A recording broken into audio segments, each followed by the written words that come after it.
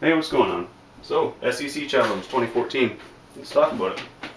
It's a little challenge that I wanted to have, just try to push the wireless limits of something like this slayer over here. It's called the SEC Challenge. You can use anything like a Tesla coil. You can use a giant sideways pancake, 8 feet wide if you want. Whatever you want. Get creative, think of some stuff. All we're looking for is a true wireless transfer from a source tower to a pickup tower. And I want to be able to light something like a little fluorescent tube. A compact fluorescent. That's not as easy to light. These are a lot easier. 4 foot are even easier to light. Lots of tricks out there. Lots of guys have been looking at this for years. And there's a ton of information. Who am I to hold this contest? I'm nobody. I'm just a guy that just started playing with this and happened to be talking to a few people who got excited about it. So I figured, why not? Let's all get on the same page.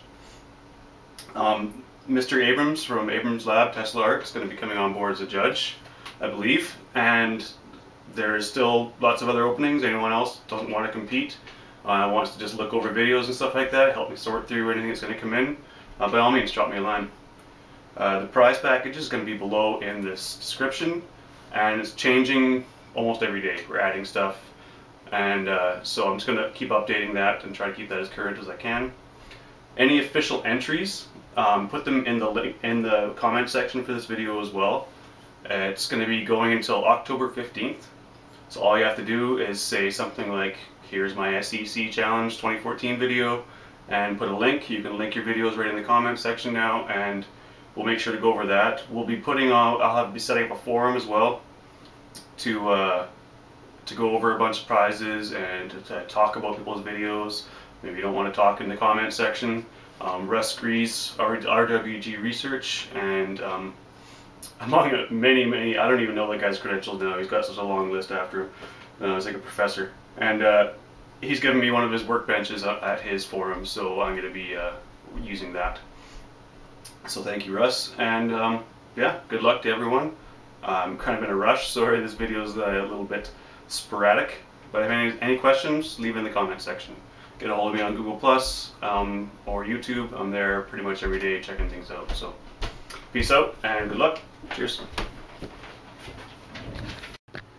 Hey, what's going on? So I'm getting a couple questions about this contest. I wanted to clarify some stuff, and maybe we could just give a little demonstration to show what I'm talking about, because I'm actually having people write me asking, what are you talking about? I don't get anything that you're talking about. So you can use any source tower you want, any circuit, any power supply, anything you want. Just know that if you're going high power, you're going to be going up against some pretty experienced guys that have been doing this for a while, so you better step it up a little bit. As long as your receiver tower has no power supply at all, then the sky's the limit for geometry, whatever you want to use. So I know a lot of you guys are using some pretty high voltage, high current machines that are really dangerous. The catch of the contest is that you have to be able to explain your setup in a way that someone that's experienced enough can replicate it and learn from it. Now, if you don't want to explain your high power setup in the fear that someone's going to really try to replicate it and hurt themselves, I completely understand, because that happens all the time. It's totally up to you how much you want to share, but again, because this is open source, if you want to claim prizes, then you're going to have to explain it. Just know that if someone wants to build a tower and they want to build a high voltage device, the plans are all over the internet. They can do it. They can go hurt themselves, and they might actually benefit from some experience and someone that's has safety in mind first, so that they can actually learn from someone like that and do it properly the first time. You don't want to make mistakes with a lot of this stuff, guys. It can hurt. I deal with pretty low power because I am new at it, and this is just how I feel safe. So, when you can enter anytime you want. You want to put a video in now? Awesome. We can all learn from that, and our videos can step up. You can make multiple entries, so that the spirit of competition can just build and build, and we can all get awesome by the end of the competition. You want to wait until the end and just drop knowledge on everyone all at once? That's fine too. That's totally okay. It's a competition. It's all friendly. It's just for fun anyways, guys. No big deal. I'll fire this guy up. For some reason I just keep staring at it. I'm not good at looking at the camera, I'm sorry. I'm better behind the camera than in front of it. So this tower's got some weird properties to it just because of the way I run it. I've got a couple videos out about it. Look at this. I'm just getting sidetracked here. Back EMF ghost. Here he is. Oh, he's jumping around. He's all over the place.